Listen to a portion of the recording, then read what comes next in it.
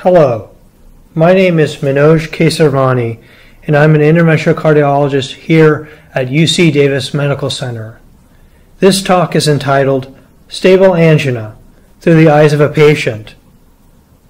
This presentation was originally a part of the team-based learning session for the IMD 420D course. However, I think this presentation can serve as a very high-yield lecture for the IMD 420D course prior to the midterm exam, given the additional content described in the lecture. In addition, it is my hope this lecture can be reviewed prior to the final exam in the same course to summarize a large amount of information.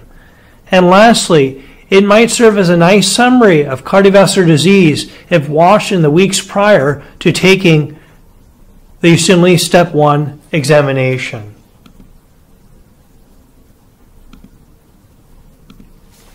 As far as the objectives of this case study, first, it's very important that the student is able to review important content discussed to date, including coronary artery disease, 12-lead electrocardiogram, interpretation, and stress testing that will be tested on the upcoming midterm exam. This case study will emphasize key concepts associated with the Mr. Stanford case.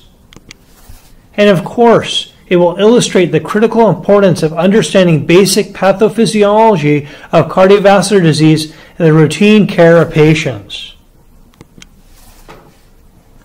Let's move on now and discuss the case presentation. History of present illness. Mr. Aggie Davis is a 66-year-old Caucasian man who presents to the Heart Center for further evaluation of chest pain. Several weeks ago, he began to notice retrosternal pressure provoked by exertion, such as climbing one flight of stairs or mowing his 100-foot lawn. The symptom abates 5 minutes after ceasing the provoking activity. He denies symptoms at rest. In terms of the past medical history, the patient has a known history of essential hypertension as well as type 2 diabetes mellitus. With regard to the social history, the patient is a retired accountant. There's no history of tobacco or alcohol use, but he does smoke marijuana occasionally to help relieve stress. Family history-wise, the patient's father died of a myocardial infarction at age 52. The patient has no known drug allergies. And with regard to medications, the patient is on metformin and hydrochlorothiazide. Physical examination, vital signs. The patient is afebrile with a temperature of 37.1 degrees Celsius. His heart rate is 97 beats per minute. Blood pressure is 162 over 95 millimeters of mercury, and respirations are normal at 14 breaths per minute. His oxygen saturation is 98% on room air. On general appearance, the patient is in no acute distress. In particular, he's not in any cardiac distress. He's alert and oriented to person, place, time, and situation. And on neck exam, he has no carotid bruise with a normal carotid upstroke bilaterally. There's also no jugular venous distension, and his jugular venous pressure measures approximately 6 centimeters of water. Focusing more on the cardiovascular exam, it demonstrates regular rate and rhythm. There's a normal S1 and S2 with a physiologic splitting. There are no murmurs, rubs, or clicks. However, the patient does have an S4 gallop. An S4 gallop is typically generated by an atria contracting against a stiffened left ventricle.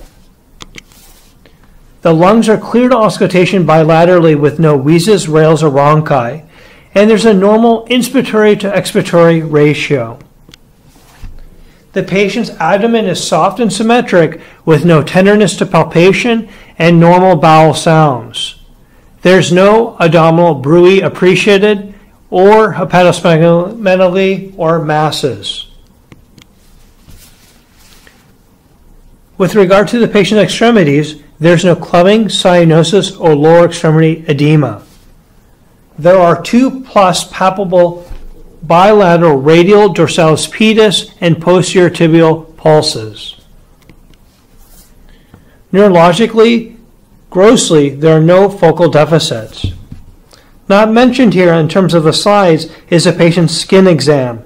The patient's skin exam is unremarkable, and there are no findings suggestive of hyperlipidemia, or more specifically, familial hypercholesterolemia, such as thickening of the Achilles tendon bilaterally, or corners arcuae that are sometimes noted when looking at the eyes.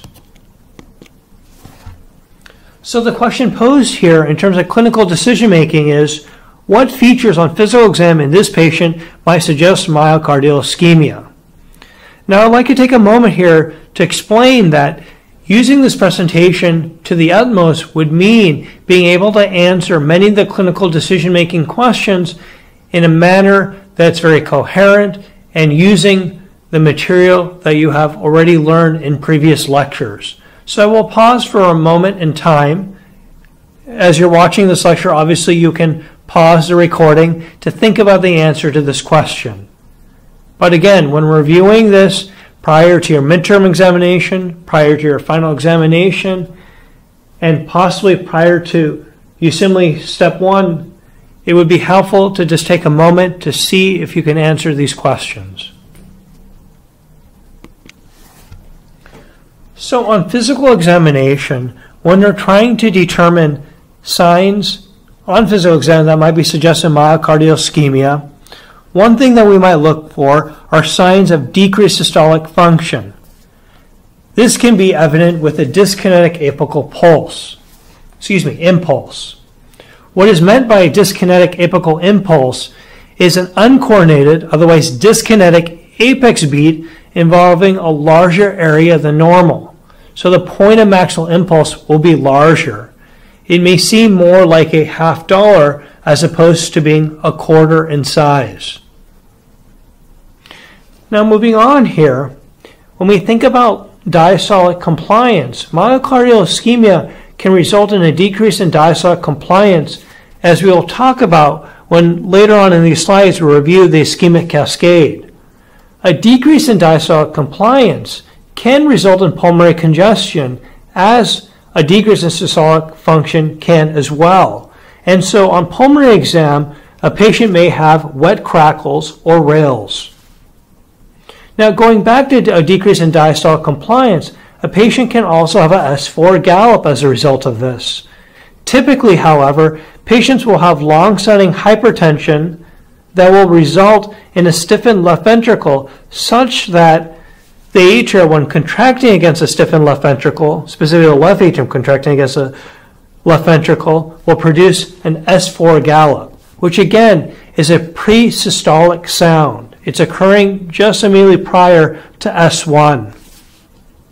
Patients also can have papillary muscle dysfunction related to myocardial ischemia. That is because of the fact that the anterior medial and posterior, that is because the anterior lateral and the posterior medial papillary muscles have a very characteristic coronary artery supply, which can be compromised in the setting of myocardial ischemia, and this may result in in mitral regurgitation. This may result in mitral regurgitation. Patients with myocardial ischemia will also have an increase in sympathetic tone, such that they will, on exam, have diaphoresis, an increase in heart rate, or an increase in blood pressure. The importance of this slide is to illustrate again that there are many characteristic findings on physical exam that can be suggestive of myocardial ischemia. I'd also like to take a moment to point out that on physical exam, if any of these signs are evident and ischemia was not explored in terms of the history, it's very important to go back in history and explore relevant questions with the patient.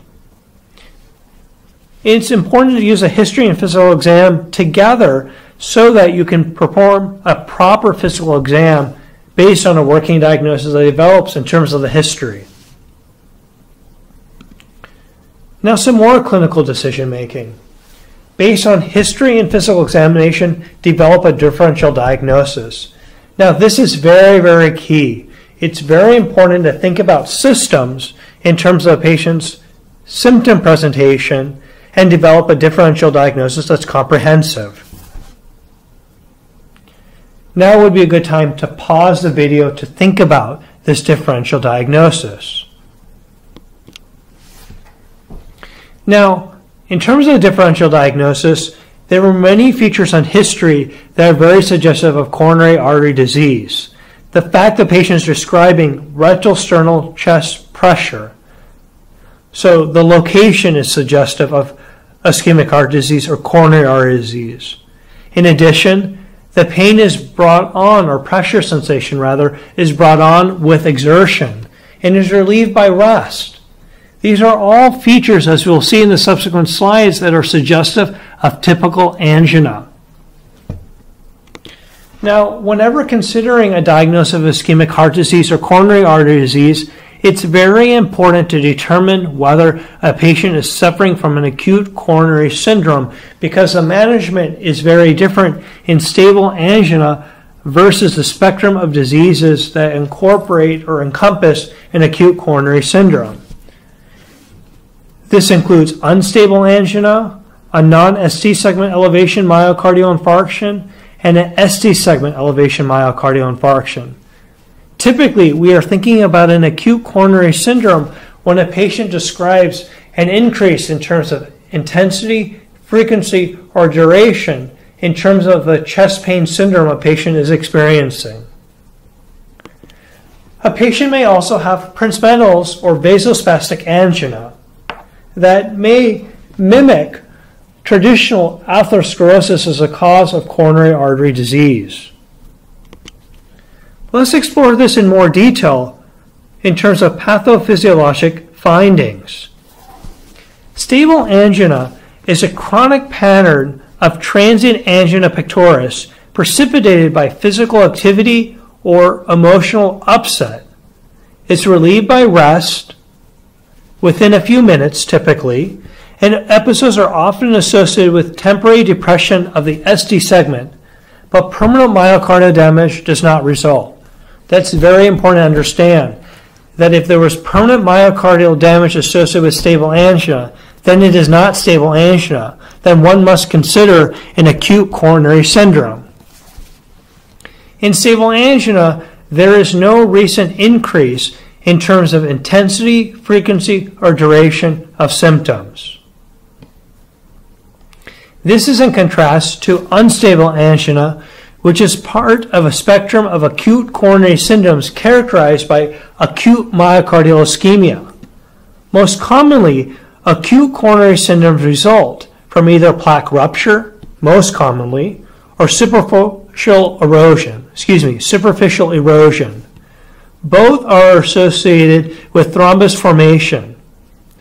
In the case of plaque rupture, patients frequently have a vulnerable plaque characterized by a thin fibrous cap, atheroma, with a necrotic core that ruptures and results in thrombus formation as shown here. Again, here's thrombus formation.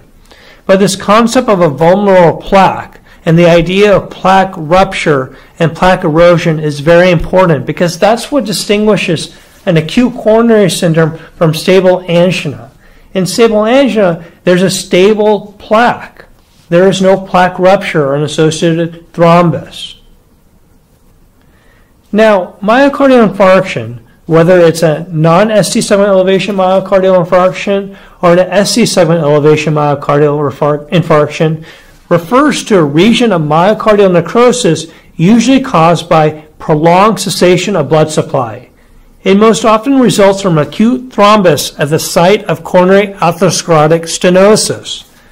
Unfortunately, it may be a first clinical manifestation of ischemic heart disease, or there may be a history of angina. I think it's very important to understand that myocardial infarction, ischemic heart disease, very much so can be a silent killer, in the sense that an acute coronary syndrome can be the first presentation of ischemic heart disease. And so it's very important to identify risk factors in a patient and to target them such that one can reduce the risk of ischemic heart disease in a patient. Finally, patients can have principals or variant angina or vasospastic angina. Typically, this is in the setting of having some atherosclerosis, which will cause a patient to have endothelial dysfunction and develop coronary spasm. This can be precipitated by cold weather at times, and patients will describe a substernal chest discomfort.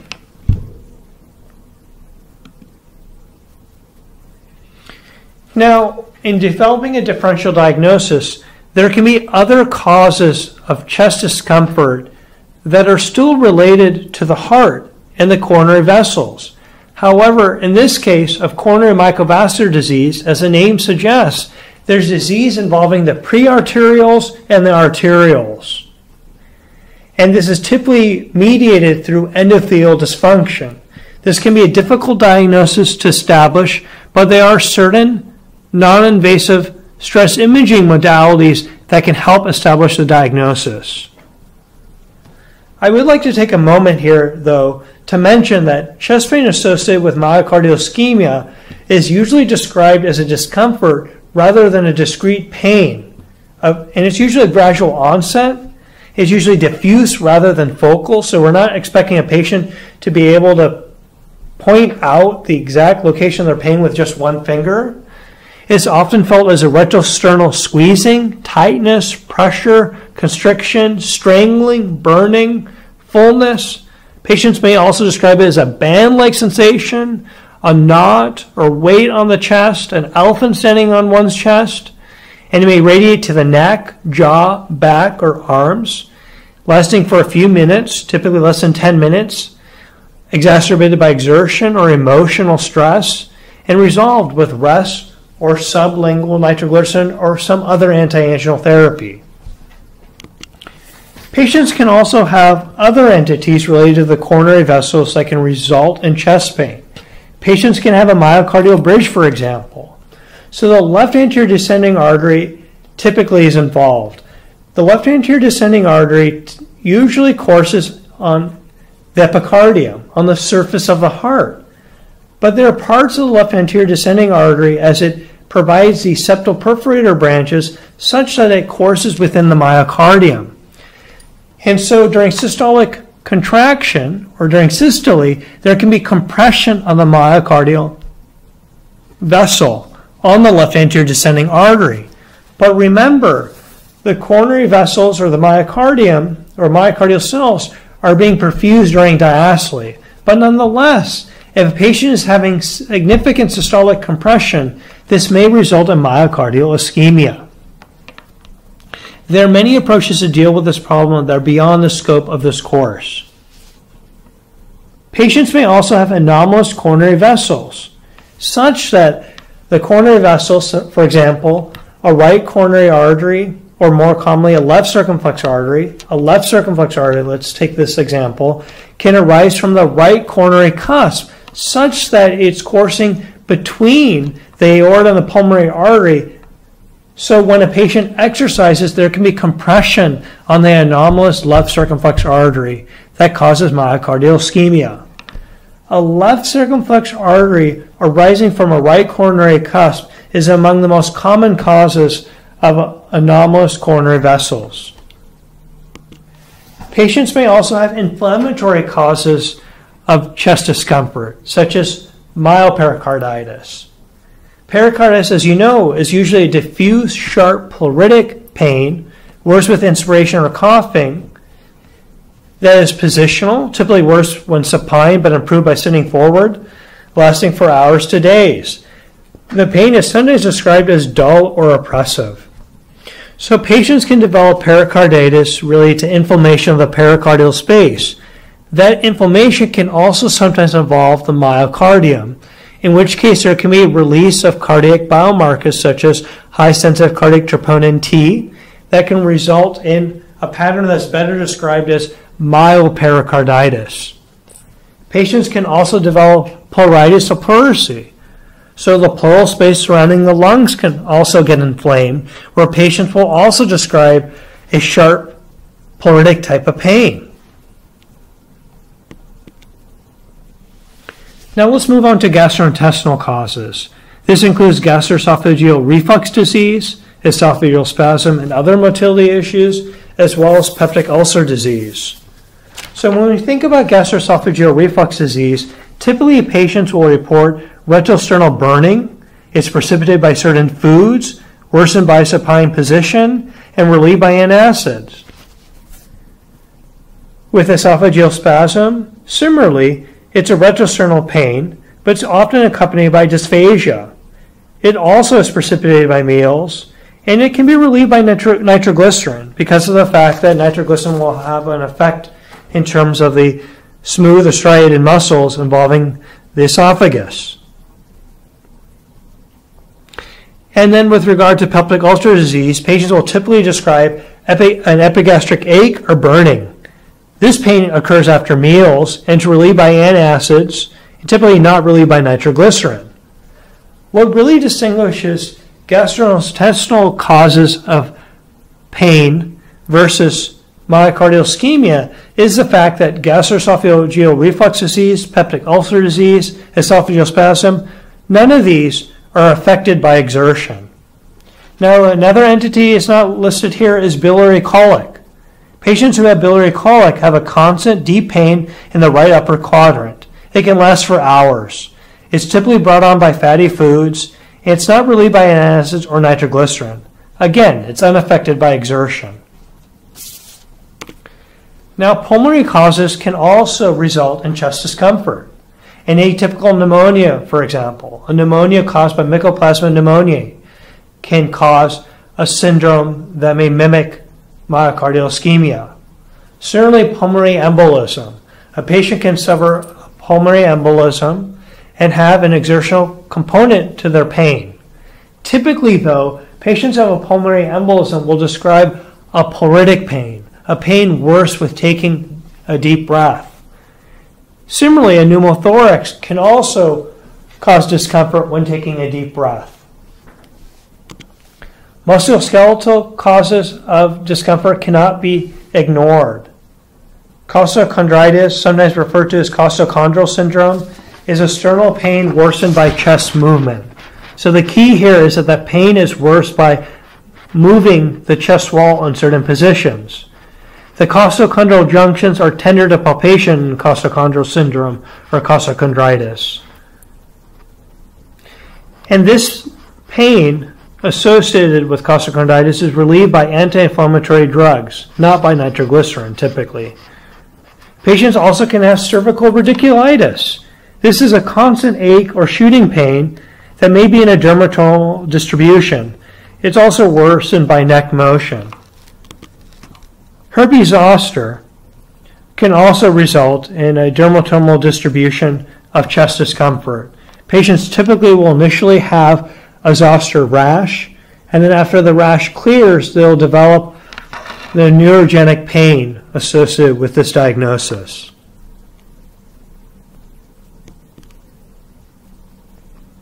Now let's move on and look at the EKG.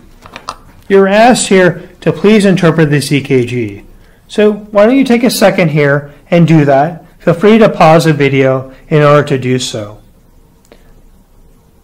I will make a comment here that I didn't mention in the previous slide, and I should do so, is that when patients do have costochondritis, a musculoskeletal cause of chest discomfort, it's usually reproducible palpation. So it's very important in physical exam to palpate the chest wall to see if that's the case. Now coming back to the EKG, you've taken a moment now to pause and review this EKG. And when we think about interpreting EKG, we want to think about it in terms of following this algorithm. We want to first think about the rhythm. Is there a P wave associated with every QRS complex? And is there a QRS complex associated with every P wave? We also want to look at the inferior leads 2, 3, and AVF to see if the P waves are upright, which would suggest that the origin is from the sinus node. That's the origin of atrial activity. We also want to look at the heart rate. So there are two techniques, as you learned in your EKG workshop, to be able to determine this. You can look at the number of beats on the rhythm strip and multiply it by 6, or you can use a count-out technique. 300, 150, 100, 75, 60, 50. Then we want to look at intervals. The key intervals to look at are the PR interval, the QRS duration, and the QT or QT corrected interval. We also want to pay attention to the mean QRS axis, as shown in the diagram here. We have lead 1 pointing in this direction, lead 2 pointing in this direction, and lead 3 pointing in this direction, and the remainder of the leads as shown in this vector diagram. Chamber enlargement. You want to think about whether there's evidence of right or left atrial enlargement, or if there's right or left ventricular hypertrophy. In this course, we have not asked you to think about right ventricular hypertrophy. We want you to focus on left ventricular hypertrophy. Q waves. Q waves are a negative depolarization after the P wave. They're pathologic when they are greater than 25% of the total QRS amplitude, and also when they're greater than 1 small box wide. We also want to pay attention to see if there are any ST segment or T wave abnormalities. We want to be systematic in this. We want to look at each one of the leads to see if there are any ST segment or T wave changes. And of course, it's very important in real practice to compare the current EKG to a prior EKG if available. So going back to the EKG, let's work through all of these various components. So let's first think about the rate. So even before rate, actually, we should think about rhythm. So we're looking to see if there's a P wave before every QRS and a QRS associated with every P wave. And I think as you look at the rhythm strip, lead 2 that we're really focusing in on, you will see that there's a P wave associated with every QRS and a QRS associated with every P wave. Before I'm actually committing to normal sinus rhythm, though, I'm actually making sure that the leads are upright in leads 2, 3, and AVF for the P waves. So the P waves are upright in 2, 3, and AVF. So I'm really thinking that this is normal sinus rhythm. But I need to look at the rate to determine whether this is sinus tachycardia, or normal sinus rhythm, or sinus bradycardia. So like we talked about, you can count the number of QRS complexes and multiply by 6. So 1, 2, 3, 4, 5, 6, 7, 8, 9, 10, 11. Multiply by 6, so the heart rate here, using that technique, would be about 66 beats per minute. The alternative technique is to find a QRS complex that lands on one of the dark red lines, which would be really this QRS complex. It's slightly before it, but it's close to it. So then the count-out technique, 300, 150, 100, 75, 60. And so we know it's a little bit faster than 60 because of the fact that this QRS is a little bit behind the dark line, so this actually would be moved up a little bit if we adjusted it. So by both techniques, we're getting a heart rate that's roughly in the 66 beat per minute range. Now, we're going to look at intervals. We're going to look at the PR interval, the QRS duration, and the QT or QT corrected interval. So I focus typically on the inferior leads when I'm looking at the PR interval. And here, looking at the onset of the P wave to the onset of the QRS, the PR interval here is definitely less than 200 milliseconds, so it's normal. Now the QRS duration, we're concerned that a QRS is wide if it's greater than 120 milliseconds. And I'm looking here again at the limb leads, but looking at the peak cordial leads as well. The QRS duration here is clearly not greater than 120 milliseconds. And then I'm looking at the QT interval. And I would use my calipers and actually measure it out. But a general rule is if the heart rate is 60 beats per minute and the QT interval is less than half the R to R interval, then the QT interval is normal. But we actually could measure the QT interval with our calipers and then use a formula to correct the QT interval for the heart rate. And generally, if it's less than 500 milliseconds, that's normal. But in a normal population, the range of normal for a QT interval, the upper limits can be as as low as 460 milliseconds. This is not something that will be heavily emphasized in the course. However, it's important to be able to recognize a QT corrected in greater than 500 milliseconds as being prolonged. Now we're going to look at the mean QRS axis. Now the QRS axis is upright in lead 1, it's upright in 2, it's upright in 3 in AVF, so it must be in a normal QRS axis. However, if it was upright in lead 1, negative in lead 2, as well as potentially negative in 3 in AVF, but really wanted to pay attention to leads 1 and 2, again, if it was upright in leads 1 and downright in lead 2, that would suggest left axis deviation. Now, if it was upright in lead 2, but downright in lead 1, that would suggest right axis deviation. And if it was downright in lead 1 and 2, that would suggest extreme right axis deviation, or what's called a northwest axis. So this is a quick and dirty technique to be able to determine whether the axis is normal or not, which is reasonable to use on a clinical exam or a midterm exam or final exam as in this course.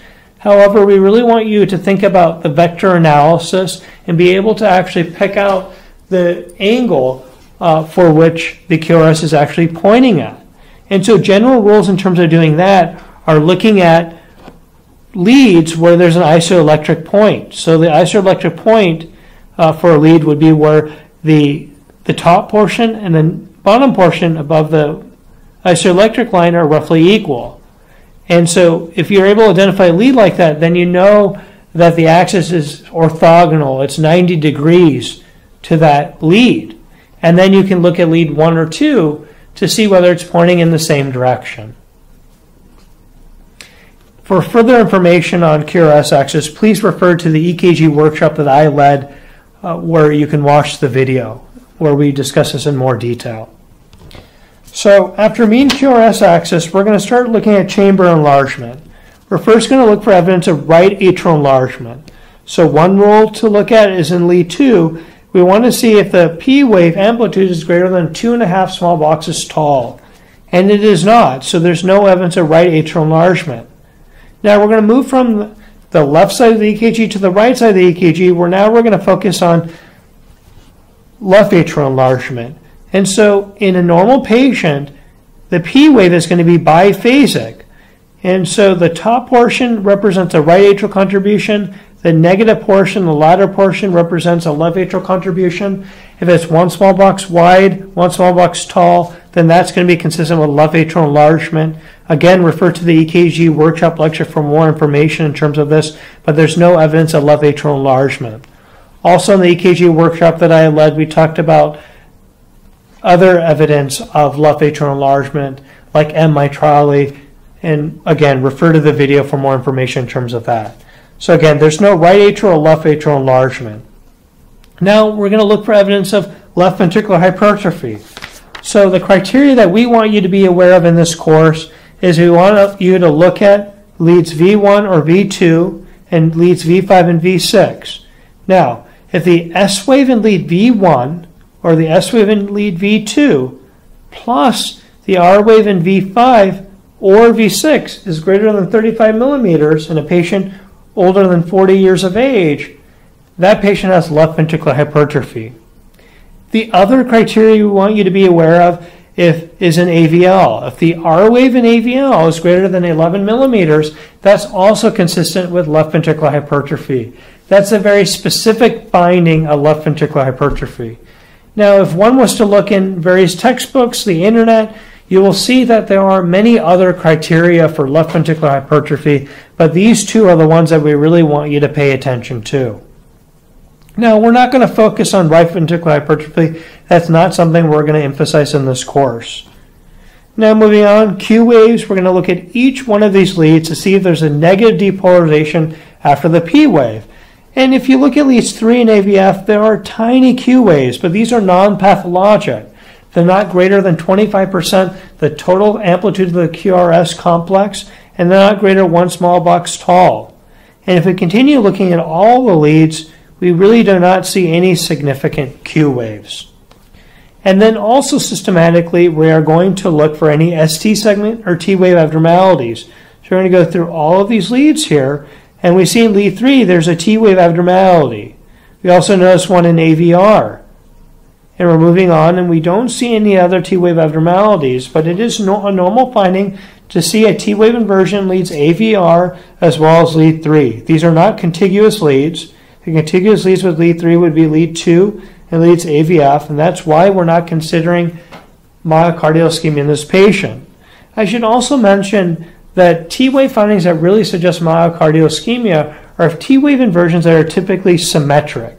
This T-wave inversion is not symmetric, and usually it's T-wave amplitude that's greater than at least 1 millimeter.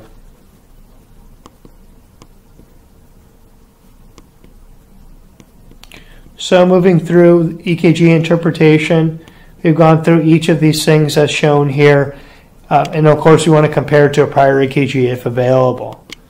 So the question here becomes, how does the EKG influence your differential diagnosis?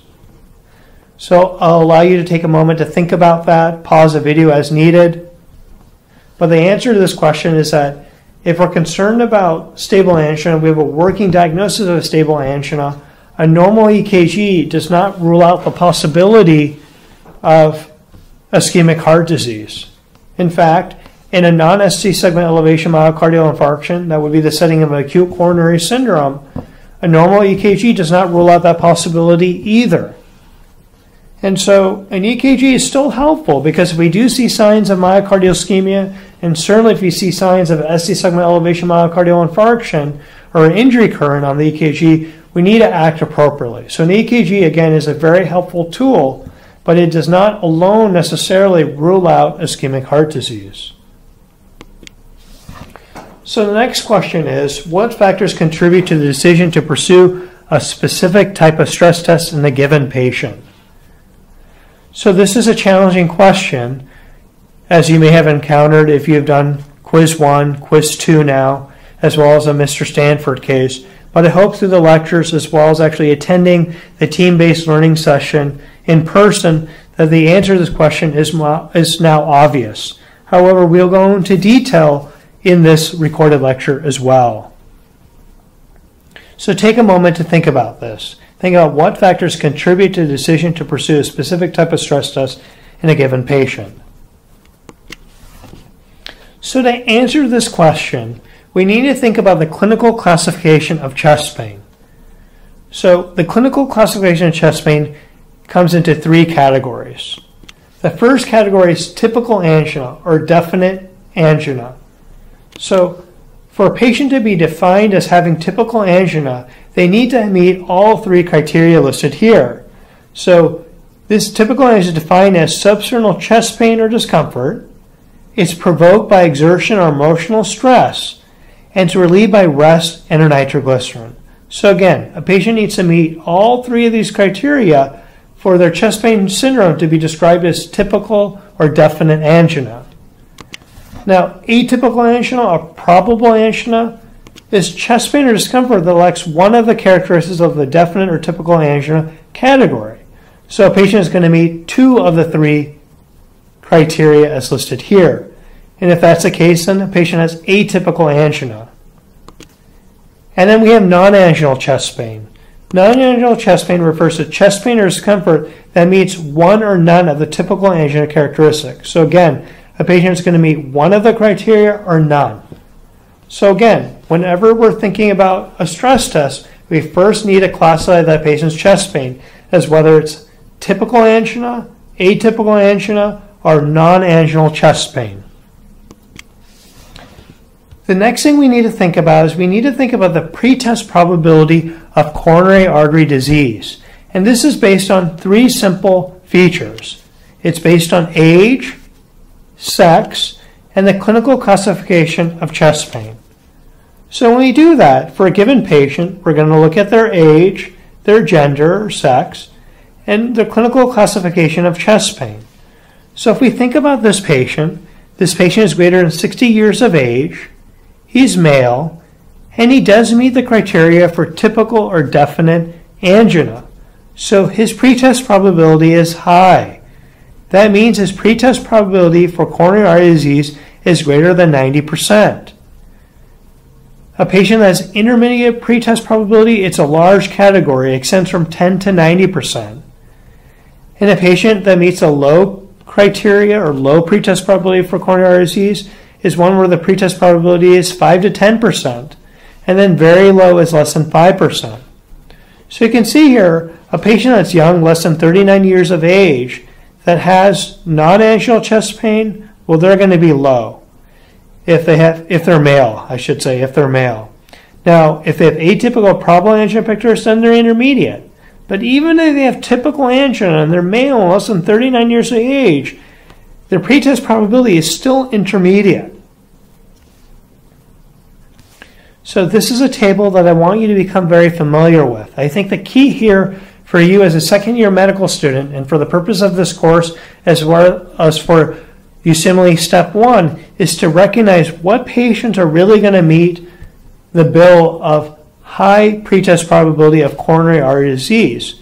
And it definitely is going to be a male patient that's greater than 60 years of age that has typical angina. And that's also true of even women as well. But you can see here, if you're a male between 50 to 59 years of age, you still remain in the high pretest probability category compared to a woman. So again, think about this table. You don't need to memorize every feature of this table, but you do need to recognize what patients are really going to meet the criteria for high pretest probability of coronary artery disease. Now, we also have to think about this in terms of Bayes' theorem. So this is something you're very familiar from in your biostatistics course. So Bayes' theorem, in its simplest form, refers to the fact that the post-test probability of a disease is influenced by the pre-test probability. So the post-test probability of a disease is influenced by the pre-test probability. And so that's why it's so important in a patient that has a chest pain syndrome to determine what the pre-test probability of coronary artery disease is, so the appropriate test is chosen to help make the diagnosis of ischemic or coronary artery disease. So looking at this figure, on the x-axis we have pre-test probability, on the y-axis we have post-test probability for a given hypothetical stress test related to the heart. And we have this dotted line here representing the patient's pretest probability of coronary artery disease. And so if a patient, for example, has a high pretest probability of coronary artery disease, let's say here in the example about 90% here, they're following on this line. And let's say they underwent an exercise stress test, exercise treadmill test, let's say, for example, and they had a positive result, the likelihood ratio would bring this patient up to here. So their post-test probability is now here. So it's moved up slightly. Now, if they had a negative stress test result, then their post-test probability based on the likelihood ratio would go down here. But you can see here that when you have high pretest probability and you choose a test, as I mentioned, like an exercise treadmill test, you're not seeing much of a change, actually, even if you have a positive result. And particularly if you have a negative result, your post-test probability for coronary artery disease still remains high. So it makes you nervous about the negative predictive value of a test. This is not something that I want to heavily emphasize here, but I do want you to be familiar with the idea of Bayes' theorem, that the post-test probability of a disease is influenced by the pre-test probability. It governs what we do in cardiology, but it also governs what we do in many other fields of medicine as far as why we order certain tests. So coming back to our patient, clinical decision making.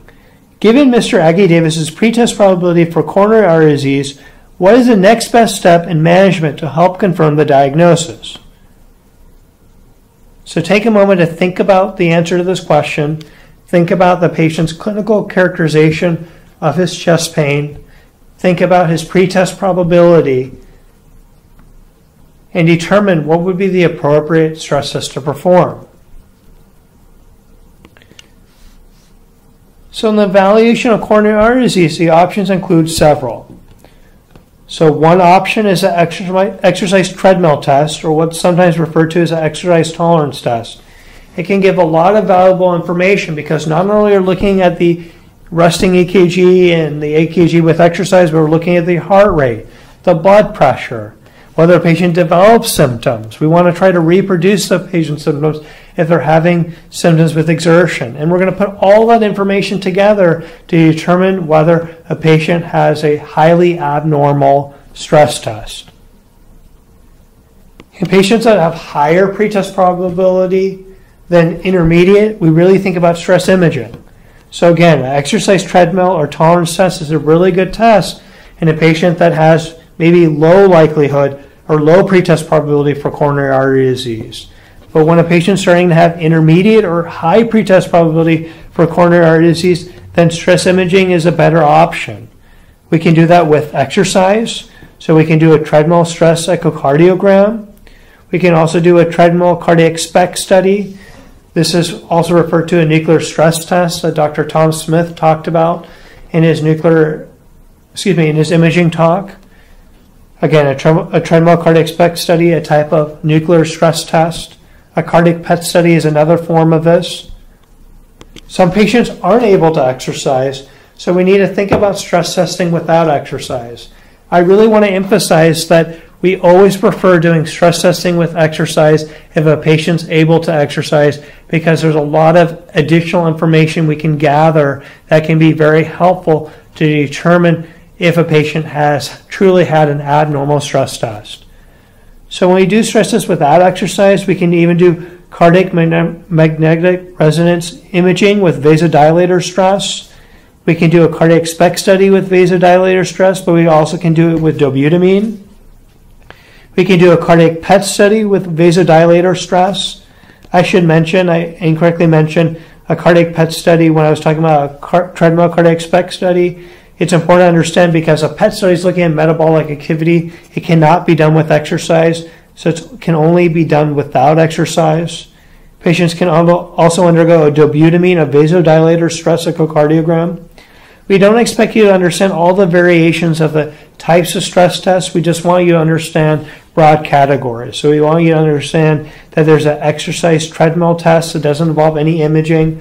It just involves the EKG, looking at the heart rate, looking at the blood pressure response to exercise and whether the patient has symptoms.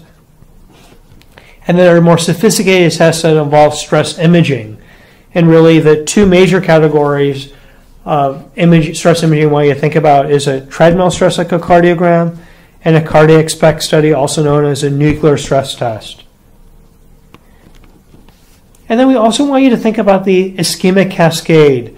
There's a very stereotypical pattern of changes that need to take place before a patient will develop angina. Generally, a patient will have a flow maldistribution that will ultimately result in hyperperfusion. Then they will have diastolic dysfunction, so they'll have a problem in the relaxation of the myocardium. They will then develop systolic dysfunction, so they'll have a problem with contractile function, thickening of the left ventricle. They will then develop EKG changes, ECG changes, and then finally they'll develop angina. So the various stress imaging modalities we have look at various portions of the ischemic cascade. So nuclear stress test is looking for signs of hypoperfusion.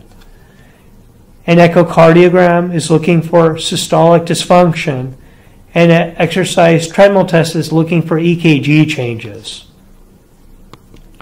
Now, these stress testing imaging modalities we've talked about, as well as an exercise tolerance test or treadmill test, are referred to as functional assessment of ischemic heart disease.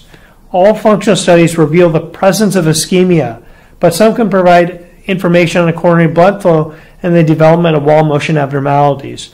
But again, all functions reveal the presence of ischemia.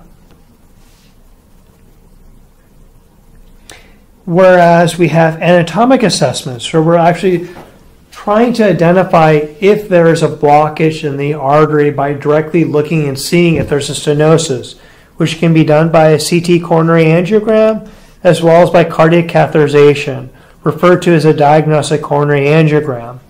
A diagnostic coronary angiogram is really thought of as the gold standard.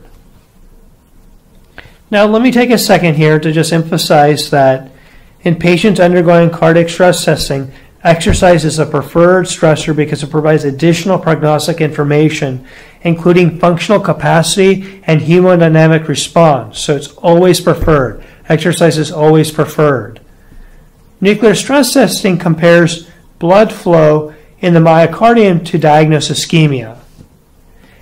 And then the last point I want to mention is stress testing with imaging is indicated in patients with an inability to exercise, or they have contraindications to exercise, or they have baseline electrocardiographic abnormalities that would preclude interpretation of an exercise EKG result, or indeterminate findings on an exercise EKG. We haven't talked about this, but patients can have what's called a left bundle branch block that does not allow us to interpret the EKG for myocardial ischemia. Or they may have significant ST segment depressions such that they're not really able to assess if there are further ST segment depressions that suggest myocardial ischemia when they undergo an exercise treadmill test. Now, it's really important to understand that there are many factors that contribute to coronary resistance to blood flow, which is a limitation of anatomical assessment. So when we're using a coronary CT angiogram or even cardiac catheterization, if we see a stenosis, let's say, for example, 70%, or maybe as low as 40%, we don't know for sure if it's producing myocardial ischemia.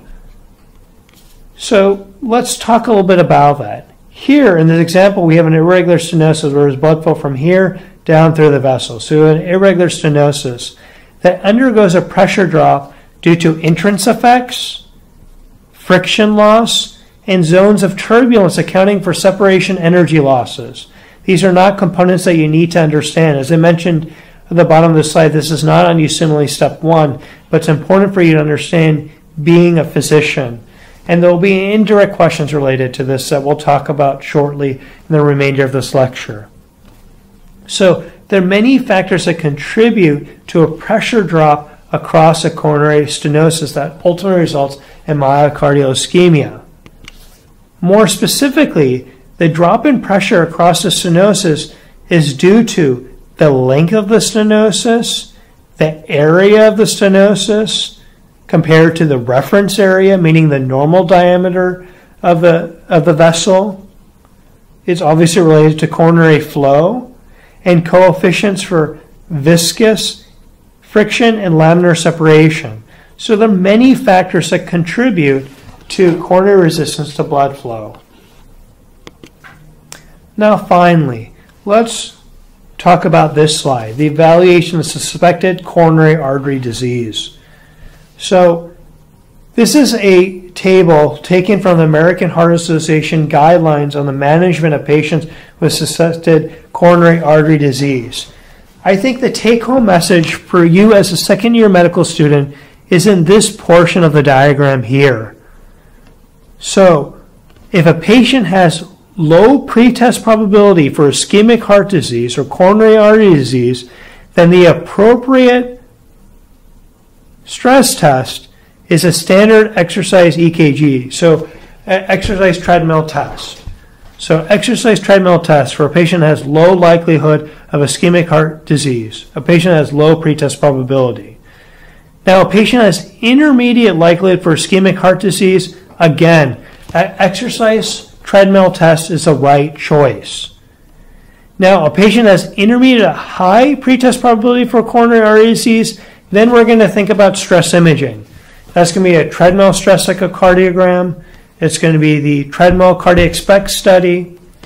But you want to remember that some patients aren't going to be able to exercise. So if patients can't exercise, then we're going to move over to this part of the diagram here. And we're going to think about stress testing options in a patient that can't exercise. So there are plenty of stress imaging options here, as we talked about in the previous slide. You could think about doing a cardiac MR with a vasodilator stress. You could think about doing a nuclear stress test. You could think about doing a pharmacologic stress echocardiogram. we are not going to emphasize this as much in this course here. We really want you to pay attention again to this portion of the slide.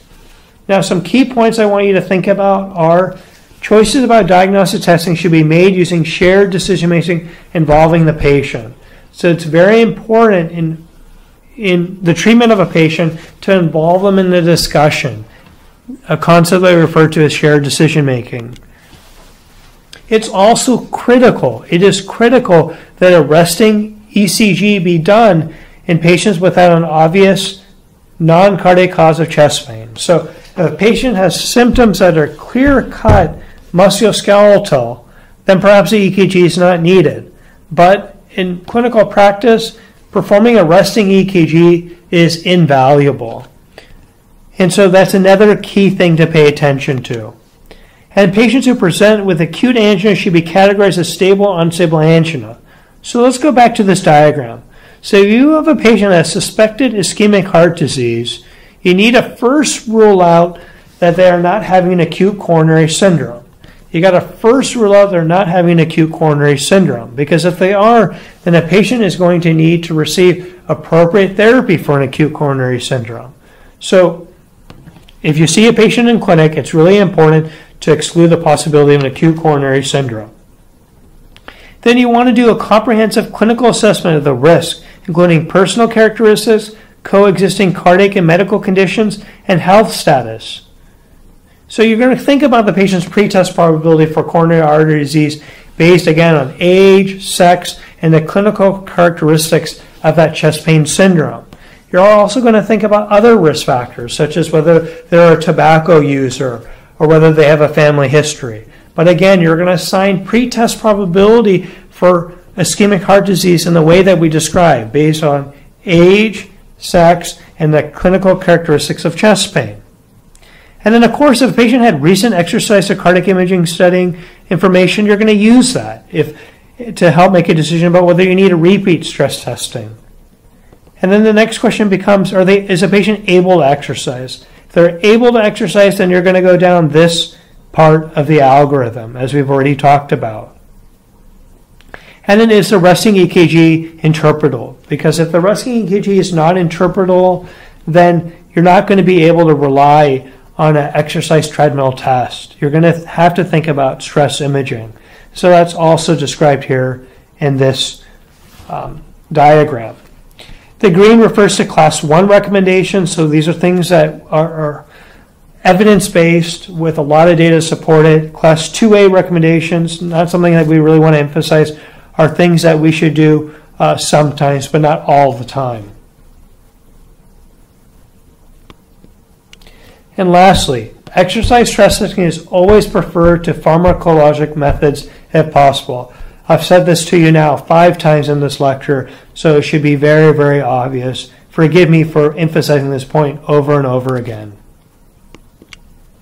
So what did this patient undergo? This patient underwent a treadmill stress echocardiogram. So shown in this figure is sort of the setup, where obviously you have a treadmill, you have a computer that is connected to, that's producing a continuous printout of the EKG, and then you have the echocardiogram machine that allows us to generate the images, and then you have a bed the patient needs to lie on to get the resting EKG and to get the resting echocardiogram images, as well as the stress echocardiogram images. So let's talk about a treadmill stress echocardiogram in more detail. So, a resting EKG and echocardiographic images need to be obtained. Patients exercise on a Bruce protocol, which involves a continuous 12-lead electrocardiogram. The treadmill increases in terms of grade and intensity every 3 minutes over 7 stages. Blood pressure is checked at each stage. Meanwhile, the ECG is monitored for any ST segment changes, arrhythmias, or other abnormalities. We're really paying attention to see if they are ST segment depressions, at least 1 millimeter or greater, and that will suggest myocardial ischemia. At peak stress, stress images are obtained. And then in the recovery phase, the ECG continues to be monitored, as well as blood pressure and heart rate. If a patient develops significant ST segment depressions, we want to confirm in the resting phase that they resolve before the end of the procedure.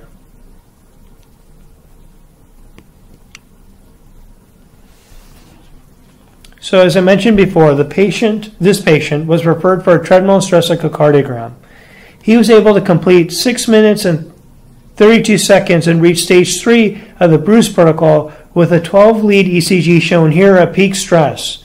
He developed non-limiting chest pain during the study. That means he did develop chest pain during the exercise component of his stress test, but he's able to continue forward.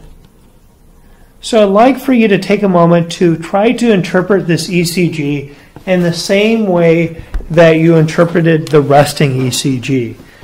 Now, we would not expect you on our midterm exam or final exam, or even on step 1, to be able to interpret an exercise ECG, but I think it's good practice to get in the habit and to remember that everything that you already learned in this course, as far as the algorithm that you follow to interpret ECG, can be used here as well. So cutting to the chase, this patient has horizontal to upsloping ST segment depressions of at least 1.5 millimeters in the inferior leads and at least V5 and V6. So I want to point that out to you. So if you look at leads 2, 3, and AVF, you can see here, if we said this is the baseline here, which is typically a line you draw from the T wave to the P wave, you see that there is very significant ST segment depressions. And we're not just seeing it on one QRS complex, we're seeing it in multiple. And we're also seeing it in multiple leads. And then we're also noticing it in leads V5 and V6.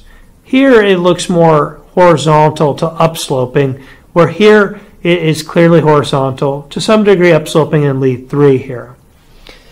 And so this test is diagnostic or consistent with ECG evidence of inducible ischemia. So ECG evidence of myocardial ischemia is present on this EKG.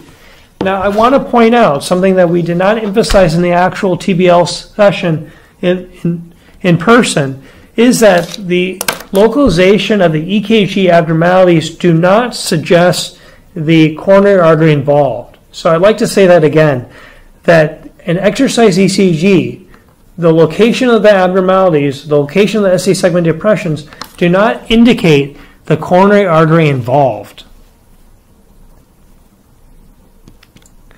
Another component that we really think about is what's called the Duke treadmill score. So using that patient's exercise time, 6 minutes and 32 seconds was the duration he was able to go, punching in the max ST segment depressions he had, and whether he had no angina during exercise, non-limiting angina, or exercise-limiting angina, we can punch that all in, and we can actually calculate his Duke treadmill score as being -5, which means he's at moderate risk, which means that 1-year mortality being a male is 2.9%. So let's actually look at briefly the equation. So the Duke treadmill score is equal to the exercise time minus 5 times the max XT segment depressions minus 4 times the angina index.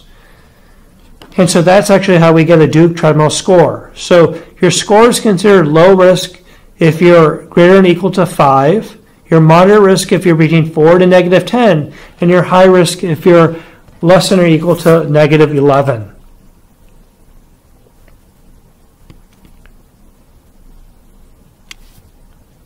So now let's focus on the images associated with the patient's study. So this is the echocardiograph images at rest. So we have a resting phase, and so we have what's called a peristernal long axis view. So if you can see here, this is a left atrium, this is a mitral valve, this is a left ventricle, this is the aortic valve and the aorta. And this then represents the anterior septal wall, the posterior wall, and the apex. And in these images, you can see that there's normal contractile function. Let's now move on to what's called the apical four-chamber view. So this is the left ventricle shown here. This is the anterior lateral wall, the apex, the apical septum, and then the mid and basal inferior septum. And here we're seeing normal wall thickening, normal contractile function of the left ventricle. Then moving on to the apical two-chamber view. We have the anterior wall of the left ventricle, the apex, and the inferior wall. Again, this is normal. And then we have the parasternal short axis view of the left ventricle. Well, here we have actually the anterior wall, the anterior septum, the inferior wall of the left ventricle, and the lateral wall. And actually what you're seeing here is a papillary muscle. So this, again, was the resting images from the patient's treadmill stress echocardiogram.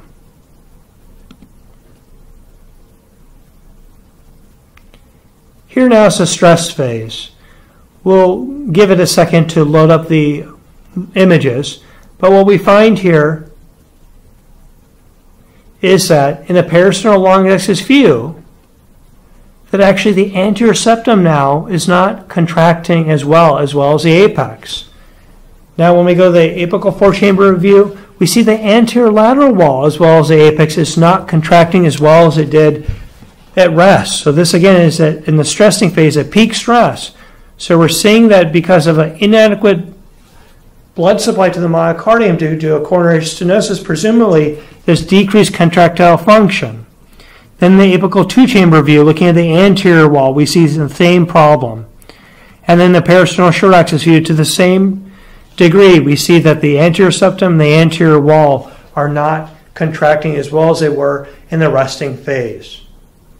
So we're going to put all this information together to say that the patient had inducible wall motion abnormalities at peak stress characterized by severe hypokinesis of the entire anterior lateral, and apical walls of the left ventricle.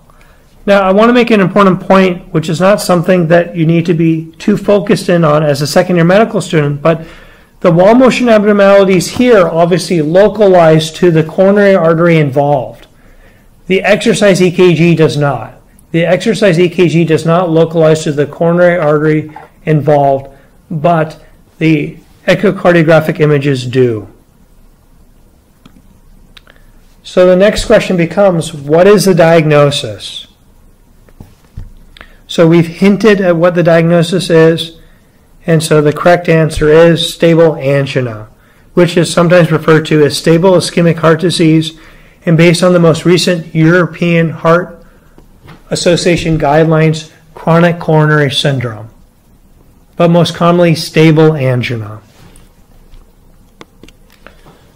So we want to put physiology to clinical practice. The question becomes, what are risk factors for coronary artery disease in this patient and in general? So take a second to think about this. This is a question posed in quiz 2 of your course, to some degree incorporated in your Mr. Stanford case, but something that we really want to make sure you're well aware of.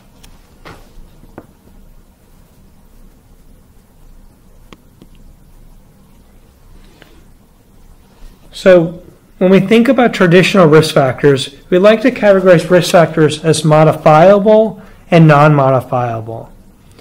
And so modifiable risk factors include hyperlipidemia, hypertension, diabetes mellitus, lack of physical activity, obesity, tobacco use. This is not meant to be a comprehensive list, but these risk factors are very important risk factors for not only ischemic heart disease, but cardiovascular disease, including stroke and peripheral arterial disease. It's important to remember that sedentary lifestyle, poor diet, and obesity, all modifiable risk factors, contribute to increased cardiovascular risk and increased risk for diabetes. One thing that really deserves attention here is tobacco exposure. Tobacco exposure is a significant risk factor for cardiovascular disease, including coronary artery disease, stroke, and peripheral arterial disease. In patients who smoke, overall mortality is increased 2 to 3 times, and risk for stroke is increased 2 to 4 times. So it's an important risk factor for all of cardiovascular disease. Fortunately, smoking cessation substantially reduces cardiovascular risk within 2 years, with risk returning to the level of a non-smoker after approximately 10 years. Smokers who quit extend their life expectancy by several years. Now, I also want to mention that secondhand smoke also is a risk factor for cardiovascular disease. Secondhand smoke is a risk factor for cardiovascular disease. So it's another thing to also ask in terms of the history, the social history in particular. Now, one thing that's also important to remember, because it's often asked, is what about alcohol consumption? So regular moderate alcohol consumption, 1 to 2 drinks daily for a male, or 1 drink daily for a woman, has been associated with a decreased incidence of cardiovascular disease. Because of the known deleterious effects of drinking, such as alcohol abuse, liver disease, for example, the American Heart Association does not recommend that non-drinking patients consume moderate amounts of alcohol as a measure to decrease the risk for cardiovascular disease. This patient has 1 drink per day, which is likely beneficial in reducing his cardiovascular disease risk. At least he had mentioned that in the past. So, again, if a patient is not drinking alcohol, it's not a good idea to encourage a person to drink alcohol. It's not a good idea to encourage a patient to drink alcohol if they're trying alone to reduce their cardiovascular risk because of deleterious effects. Now, non-modifiable risk factors. That's age, sex, heredity. We can't control these things. One thing that deserves attention here is that the prevalence of cardiovascular and cardiovascular risk factors in the United States does vary by ethnicity. Hawaiians and Pacific Islanders have the highest rate of heart disease, actually about 19.1%, followed by American Indians and Alaska Natives, 13.7% actually for that group. Non-Hispanic whites have a risk of about 11.1%, and blacks 10.3%, and Hispanics and Latinos 7.8%, and the Asians 6%. So although there's a wide variation in the prevalence of cardiovascular disease affects all patient populations and should not be ignored in any patient.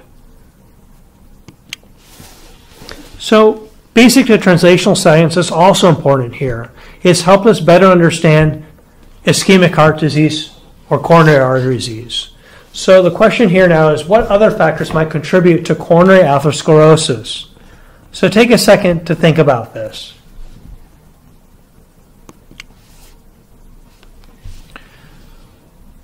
So one lipid parameter that has gained a lot of attention in the cardiology community is lipoprotein a. Lipoprotein a consists of an LDL particle containing the usual components of lipids and proteins with a a protein attached by a disulfide linkage to the apolipoprotein B moiety of LDL. So in red here is you have the apolipoprotein B 100 moiety here over this particle, which then with a disulfide linkage is connected to the a protein, making the a parameter. So the atherogenicity of lipoprotein a is modulated by pro-inflammatory factors, pro-thrombotic factors, and pro-atherogenic factors. These pro-atherogenic factors result in endothelial cell binding, upregulation of adhesion molecules, smooth muscle cell proliferation, that can be proteoglycan matrix binding, and obviously foam cell formation. So this is very similar to LDL. A necrotic core can form, so we're starting to develop that vulnerable plaque associated with cardiovascular disease that we talked about before. And it's also associated with lesion calcification. One thing that we have not emphasized in this course is that smooth muscle cells actually can become osteoblast-like cells and produce calcium within a coronary vessel. And that's how coronary calcific plaque develops. And then again, there are the pro-inflammatory and pro-thrombotic components to it as well. So lipoprotein A is something that we really want to screen for in patients that are at risk for cardiovascular disease, and certainly something to think about in a patient that actually does have coronary artery disease. Now, another area that deserves attention is clonal hematopoiesis. A mutation in a hematopoietic stem cell in the bone marrow, as shown in this top panel, confers an expansion advantage that yields a clone of mutant leukocytes that appear in peripheral blood. And that's shown here. So you have a mutation that develops in a hematopoietic stem cell in the bone marrow, and then there's clonal expansion, and then it is all over the peripheral blood. The presence of these clones in blood associates with a heightened risk of atherothrombotic events with worsened outcomes in patients predisposed to ischemic cardiomyopathy. So ischemic cardiomyopathy is another term, another way of describing heart failure due to coronary artery disease. So this process can result in accelerated atherosclerosis, thrombosis, and ultimately heart failure. In fact, there's a 40% increase in risk of cardiovascular disease with a mutation in a hematopoietic stem cell. So individuals with clonal hematopoiesis of indeterminate potential, often referred to as CHIP, again referred to as clonal hematopoiesis of indeterminate potential, transition to acute leukemia only at an annual rate of 0.5 to 1%, as shown here. So less than 1% per year. Thus, for an individual, CHIP may entail a greater risk of cardiovascular events than actually cancer.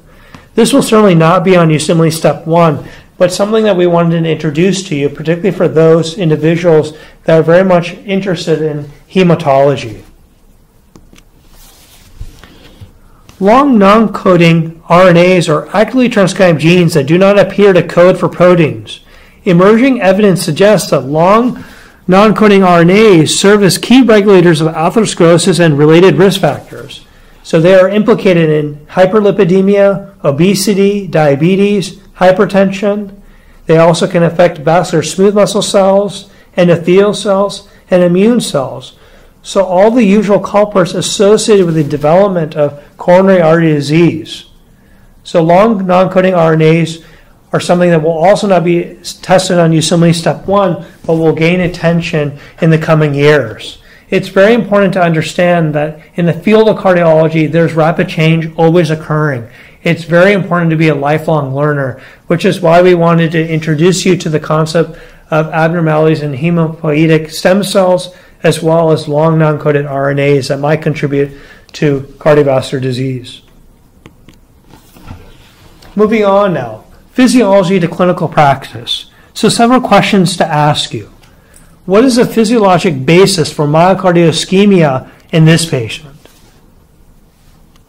Why does this patient only experience symptoms of exertion and not at rest?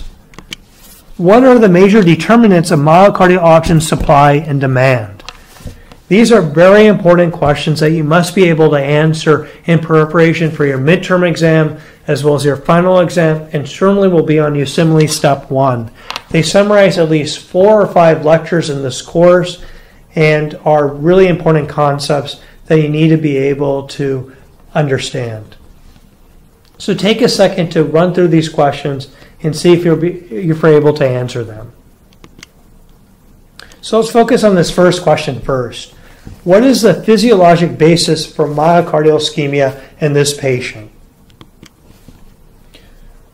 So shown here are the two compartments of the coronary circulation as we've described. We have the epicardial vessels, which serve as the conductance vessels, and then we have the microvascular, the resistance vessels. So you have the conductance vessels and the microvasculature. The microvasculature is composed of the prearterioles and the arterioles that are getting blood to the myocardial cell. So in a normal patient, a patient with no coronary artery disease, there's normal microvascular tone at rest. However, with exercise, coronary blood flow needs to increase by 3 to 4 times. How is this achieved? Well, this is primarily achieved, as you know, by microvascular dilatation, though there is some epicardial vasodilation that does occur. Again, though, the resistance circuit is controlled by the arterioles and prearterioles. So when you exercise, the prearterioles and arterioles have to vasodilate. So there's complete microvascular dilatation that occurs to increase coronary blood flow 3 to 4 times so that you have adequate supply for the demand now needed at the level of the myocardial cell. So in a patient with a fixed stenosis, distal coronary pressure is influenced by multiple factors. And so in a resting state, when a patient has an epicardial stenosis, there needs to be partial microvascular dilatation in order to maintain adequate blood flow in a resting state. The way I would sort of think about this is that in a given circulation for a given patient, you have a limited ability to vasodilate the microvasculature. And so you're using some of it at rest in order to maintain adequate coronary blood flow at rest. But what happens with exercise is that you're going to have complete microvascular dilatation. That needs to happen because you need to increase your coronary blood flow. But oftentimes what happens too is that you have epicardial arterial constriction. There is vasoconstriction occurring, which may cause the pressure gradient to increase even more across the stenosis. But you also remember that because there is a decrease in microvascular tone, there is going to be a greater pressure drop as a result of that across the stenosis. Because when you have some vasoconstriction occurring in the microvasculature, that causes this 40 millimeters of mercury to be a little bit higher, and that's why it's 70 millimeters of mercury at rest. But there also is some epicardial arterial vasoconstriction that occurs that also makes this pressure drop become greater. And so in this type of patient, they're probably not going to be able to increase their coronary blood flow 3 to 4 times. And that is why a patient develops stable angina. That is why they develop chest pain, not at rest, but with exertion. But let's talk about that more. Why does this patient only experience symptoms with exertion and not at rest? We've really gone into it a little bit, but let's go into it a little bit more. So we have regulation of coronary blood flow. So on the x-axis, we have lesion diameter. So these are stenoses, anywhere from 0 to 100% stenosis. And we have normalized mean flow. And so in a resting state, if a patient has a 20% stenosis or even a 60% stenosis, it's not really compromising resting coronary blood flow until you have a 90% stenosis. When you have a 90% stenosis, even with the microvasculature vasodilating, there's not adequate coronary blood flow to the myocardial cell. And so a patient will develop rest angina. Now, if a patient has a 70% stenosis, they will not have symptoms of rest because the coronary blood flow is adequate at rest. However, when they exercise, they're not going to be able to augment the coronary blood flow to 3 to 4 times that they normally should. And so that patient is going to get chest pain due to the fact that they have myocardial ischemia and there's not adequate coronary blood flow to the myocardial cell. But what are the actual major determinants of myocardial oxygen supply and demand? So when we talk about myocardial supply and demand, let's talk about myocardial oxygen supply first. So that's really governed by oxygen content. How much oxygen, again, is getting to the myocardial cell. This is dependent on coronary blood flow. Coronary blood flow is regulated by coronary perfusion pressure, or diastolic pressure. That is coronary perfusion pressure. So the diastolic pressure, when we're talking about systemic pressure, is what the coronary vessel is seeing. It's also controlled by coronary vascular resistance. This is related to external compression and intrinsic regulation. What do we mean by external compression? Well, this has to do with a question that was emailed to you by Dr. Ezra Amsterdam, where he had shown to you various points in terms of coronary blood flow in the cardiac cycle. And so when there is, for example, systolic compression on the myocardial cell, which can be exaggerated with very high blood pressure or a high contractile state, that actually is going to result in decreased coronary blood flow. Then we also have intrinsic regulation. So there are local mediators such as adenosine and prostaglandins that help to maintain coronary blood flow. And so in a patient that does not have any coronary atherosclerosis, coronary perfusion pressure can be maintained over a wide range of pressures because of intrinsic regulation.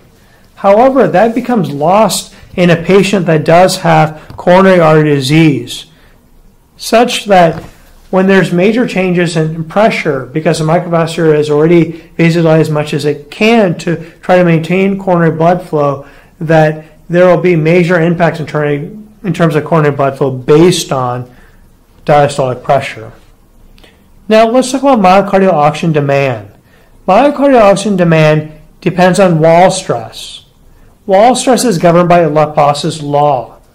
Laplace's law says that wall stress is equal to the transmural pressure times the radius of a cylinder, so in this case the left ventricle, divided by 2 times the wall thickness. And so in general we want to keep wall stress as low as possible. So the way that we do that is that we're going to try to minimize transmural pressure, for example. And then obviously we would like to modulate the radius of the left ventricle, wall thickness as appropriate. And we'll talk more about that in your heart failure lecture, how that may impact wall stress. In addition, there's heart rate and contractility. So wall stress, as governed by Laplace's law, heart rate and contractility all contribute to myocardial oxygen demand. Again, we'll talk more in our heart failure lecture about how the radius of the left ventricle as well as wall thickness of the left ventricle contribute to wall stress. So we're going to put physiology to clinical practice by asking this question: what therapies can be administered to this patient to reduce symptoms of chest pain? So this is a table of anti-anginal therapy taken from your textbook, Pathophysiology of Heart Disease. So there are 2 major goals of medical therapy. Number 1, to reduce ischemia and its symptoms by restoring the balance between myocardial oxygen supply and demand. And secondly, to prevent acute coronary syndromes and death in patients with chronic coronary artery disease. And so on this table, we'll focus on anti-anginal therapy. On the subsequent table, we'll talk about preventing an acute coronary syndromes and death in patients with chronic coronary artery disease. So let's first talk about the first drug class of agents that can be very helpful, which are organic nitrates. So an example of this would be isosorbide mononitrate, isosorbide dinitrate, sublingual nitroglycerin. And so the mechanisms of action are that they're decreasing myocardial oxygen demand by actually decreasing preload. So they're decreasing myocardial oxygen demand by decreasing preload, and they do that by venodilatation. And so when you administer sublingual nitroglycerin or isosorbide mononitrate, they're causing venodilation, decreasing preload, decreasing the amount of blood returning to the right ventricle and subsequently the left ventricle, and in turn resulting in a decrease in myocardial oxygen demand. They actually also increase oxygen supply, and the way they do that is by actually causing arterial vasodilation, specific coronary arterial vasodilation. So that's going to increase coronary perfusion, and also it's going to actually decrease coronary vasospasm. So it's a good option in patients that have vasospastic angina. The adverse effects, though, are headaches, hypotension, and reflex tachycardia. The headaches are due to vasodilatation that occur in the cerebral circulation. Hypotension has to do with the fact that there is vasodilation occurring throughout all the circulation, driving the blood pressure down. And because you have vasodilation occurring, the compensation for that can be a reflex tachycardia. The next class of agents we should discuss are beta blockers. So beta blockers decrease myocardial oxygen demand by decreasing contractility, decreasing heart rate, and they do decrease wall stress by decreasing blood pressure. This is actually not listed in your text, but added to this table by me. And so it's important, again, that the beta blocker system, or I should say the beta blocker agents, are really inhibiting sympathetic drive. And by inhibiting sympathetic drive, it's decreasing the heart rate, wall stress, and in fact contractility. But things to be aware of as far as adverse effects include excessive bradycardia. In patients, as we'll discuss in our heart failure section, when they have systolic dysfunction, you have to be cautious with the use of excessive beta blockers because it can result in decreased left ventricular contractile function. In patients that have asthma or COPD, chronic obstructive pulmonary disease, we worry sometimes about bronchoconstriction.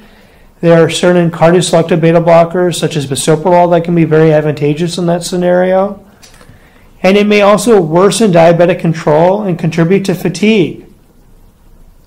Another category of agents are calcium channel blockers.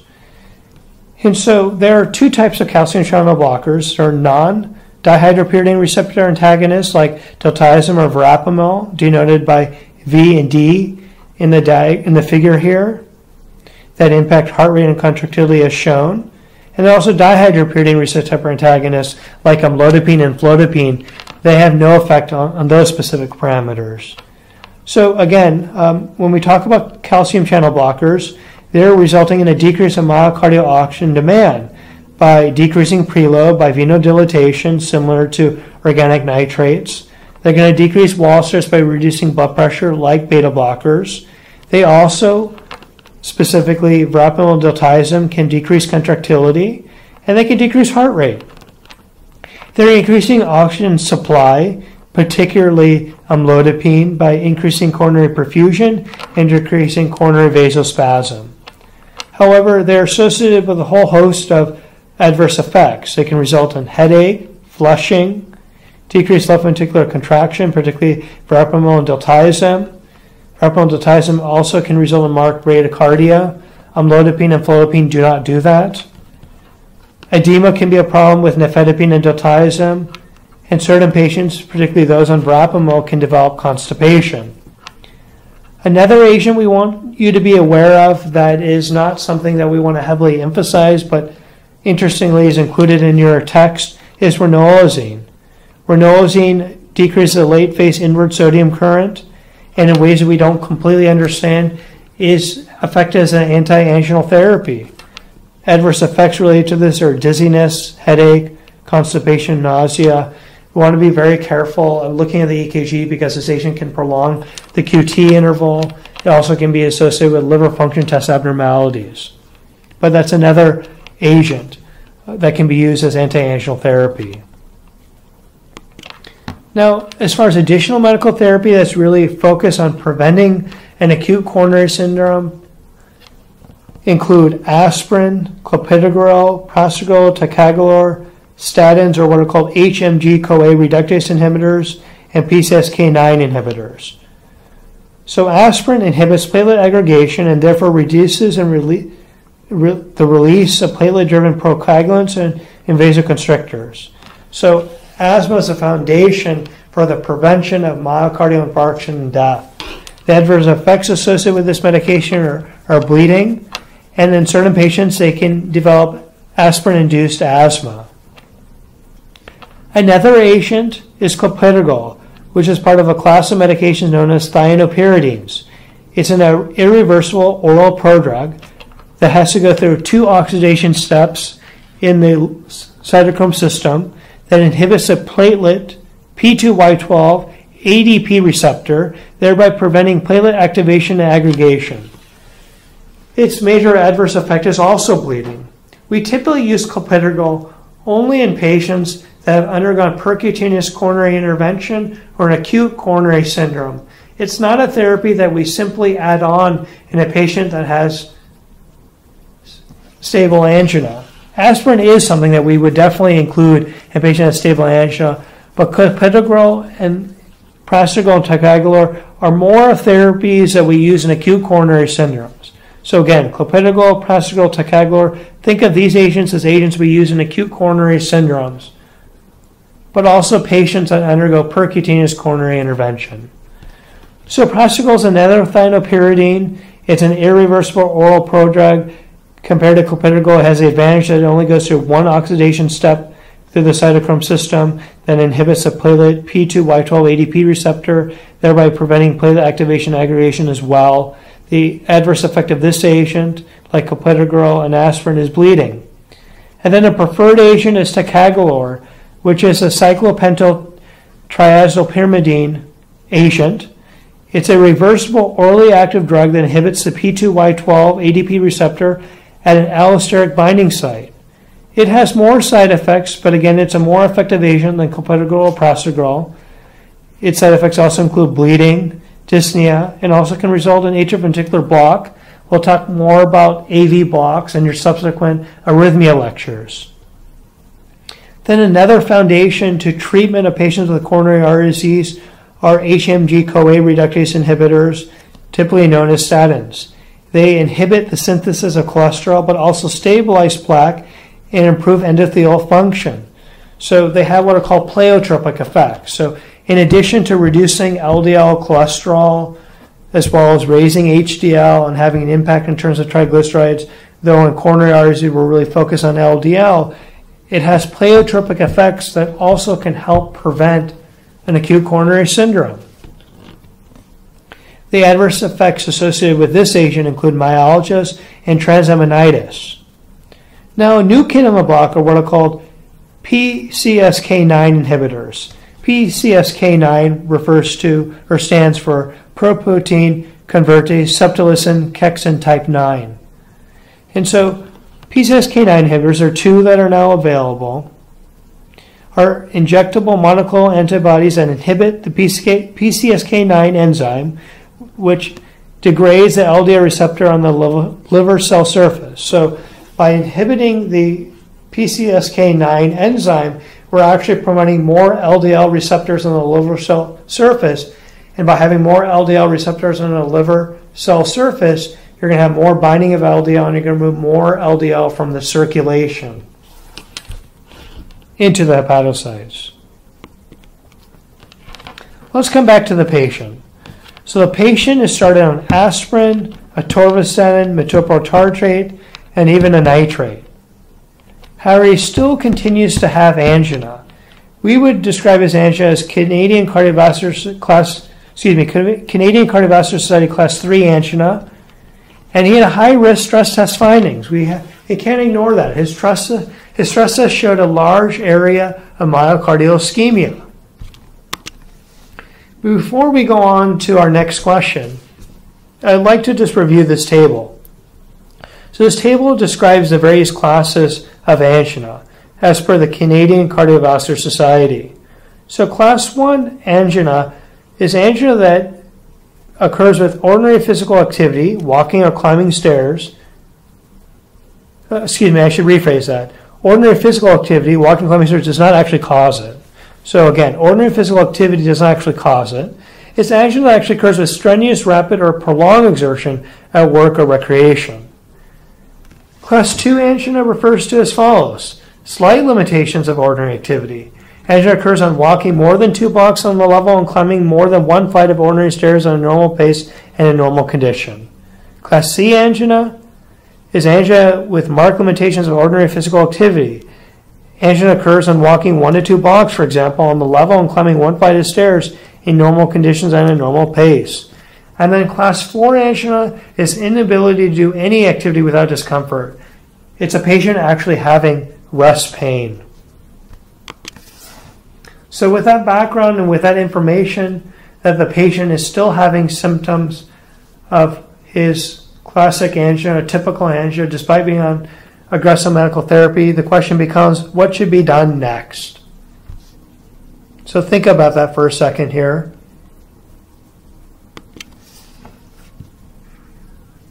So the answer here is cardiac catheterization. So this is a modality I'm very well familiar with. Being an interventional cardiologist, I do this every day. This is a cath that is shown here. A patient lies on the table. We use fluoroscopy where we generate x-rays from the bottom here that are then captured on the image intensifier, the detector, and then displayed on a large LCD screen so we can make an analysis in real time about whether a patient does have evidence of significant stenosis associated with coronary artery disease.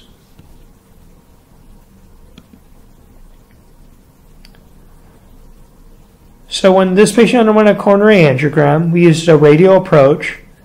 We have a catheter engaged in the left main coronary artery. We have the left anterior descending artery that should be coming down as shown here.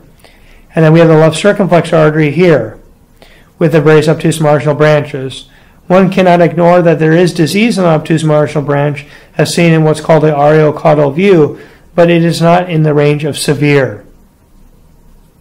Nor did we see significant wall motion abnormalities associated with this vessel in this location. Here's now another view where the culprit will be very obvious, where we would see the left anterior descending artery coming down here, but it has a very high-grade stenosis. In fact, it's an occlusion, 100% stenosis. This is another view of that coronary vessel, again showing the left anterior descending occluded here in the proximal mid-segment. Now this is a catheter engaged in the right coronary artery where, again, there is disease here, but there's nothing severe that should produce myocardial ischemia. But what you'll notice here is that there are tiny collateral channels that provide the left anterior descending artery with blood supply. And you can see this here in the RAO view as compared to the iliocranial view, where through septal perforator branches, there's filling of the left anterior descending artery. And this is probably why this patient in particular did not develop chest pain at rest. This patient had 100% stenosis of the LAD and yet did not have symptoms at rest, and that's because the patient has collateral blood flow that is providing adequate blood flow in a resting state. But when this patient exercises, this collateral blood flow is not adequate. We know that when a patient has an occlusion of a vessel and is dependent on collateral blood flow, it's still functionally a 90% stenosis. These collateral channels are not adequate, as demonstrated in this case. So what we considered in this patient was percutaneous coronary intervention, in other words, stent placement of the left anterior descending artery as shown in this illustration. So the way this is done is a wire is placed beyond the area plaque.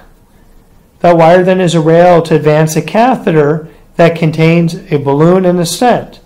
That balloon is then inflated, over which there's a stent which expands the stent, and the wire and balloon are removed, and that stent remains in place for the rest of the patient's life. So using very sophisticated techniques with expertise we have here as interventional cardiologists at UC Davis, I was able to use an antegrade wire escalation technique and use several different types of specialized equipment to be able to pass a wire across the occlusion of the left anterior descending artery and ultimately place a stent. And this is the final result in the iliocranial view, where clearly you can see now there is flow of the anterior wall to the apex. And again, this is a left anterior descending artery supplying the anterior wall, providing diagonal branches to supply the anterior lateral wall, and then obviously heading towards the apex. And that's why in this patient with exercise, with his treadmill stress echocardiogram, we saw that there was decreased contractile function. There was simply not adequate blood flow to those portions of the myocardium at peak stress, which is why they were not contracting as well. This is just another view of the stent we've implanted with a restoration of blood flow.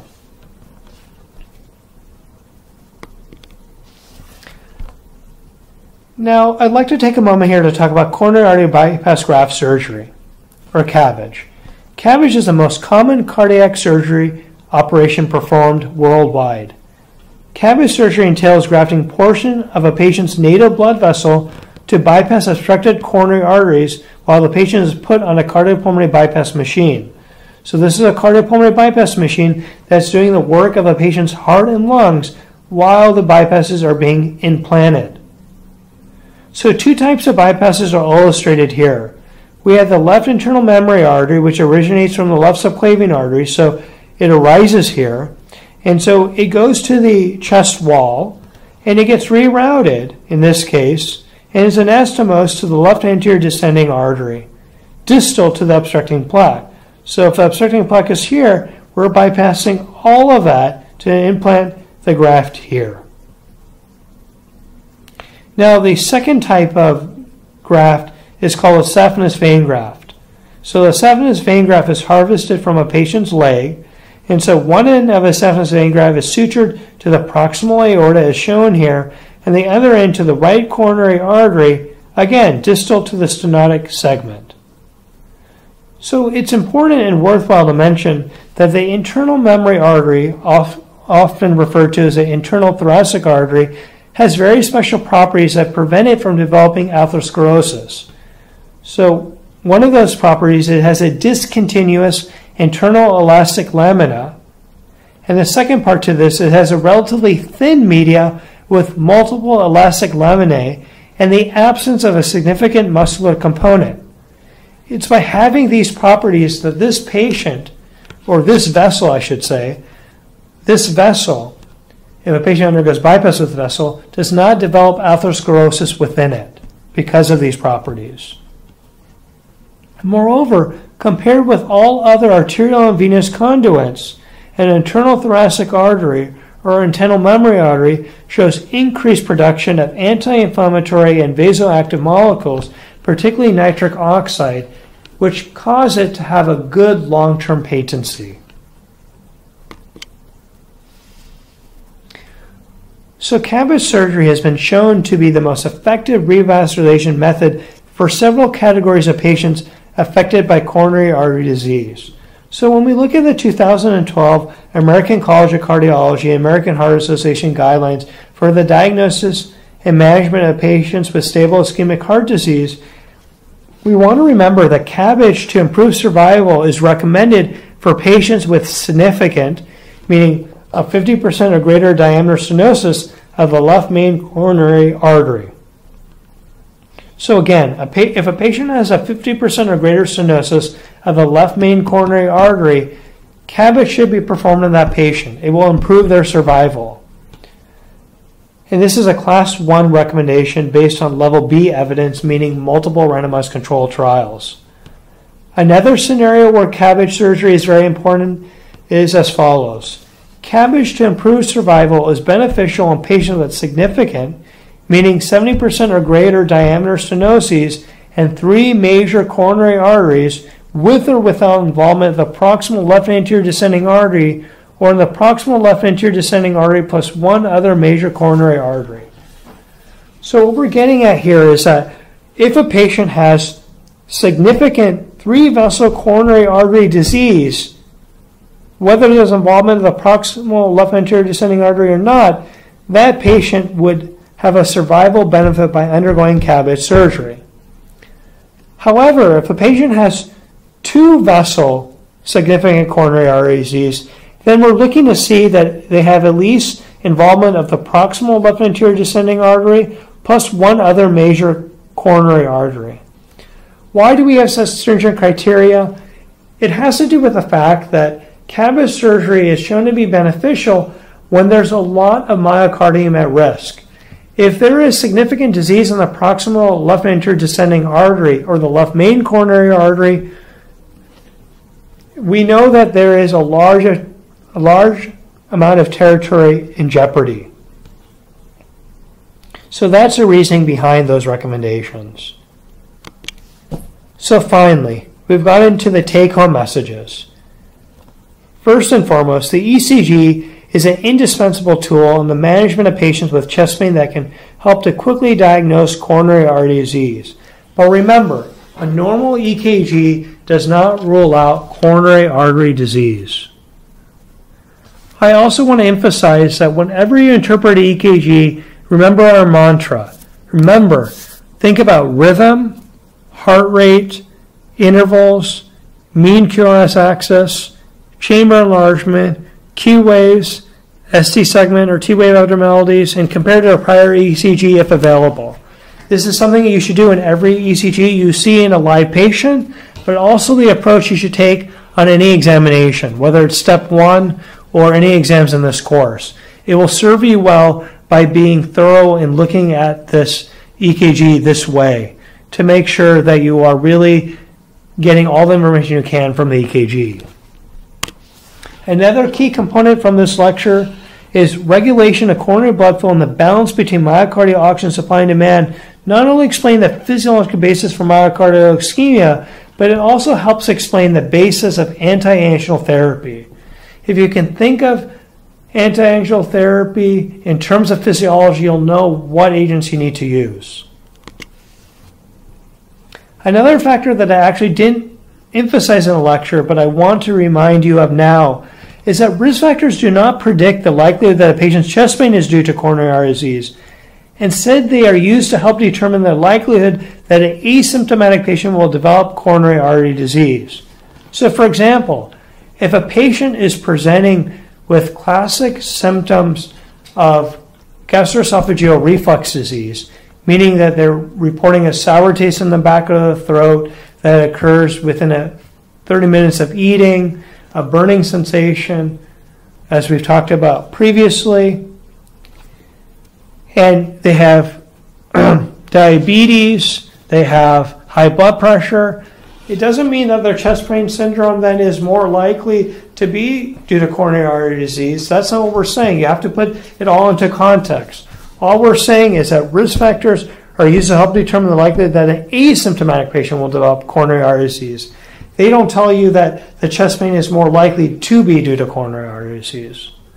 I hope that point is clear because it's a very important one.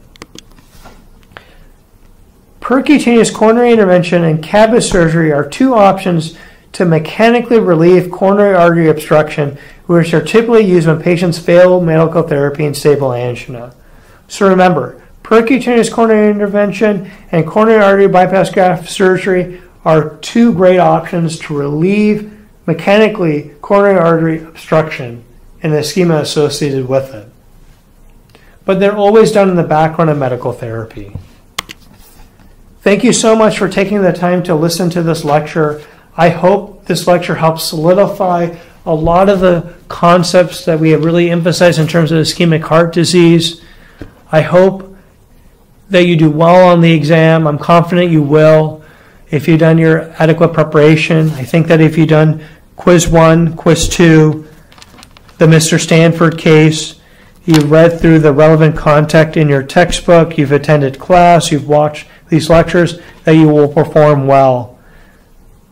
Please do not hesitate to contact me if I can be of any further assistance.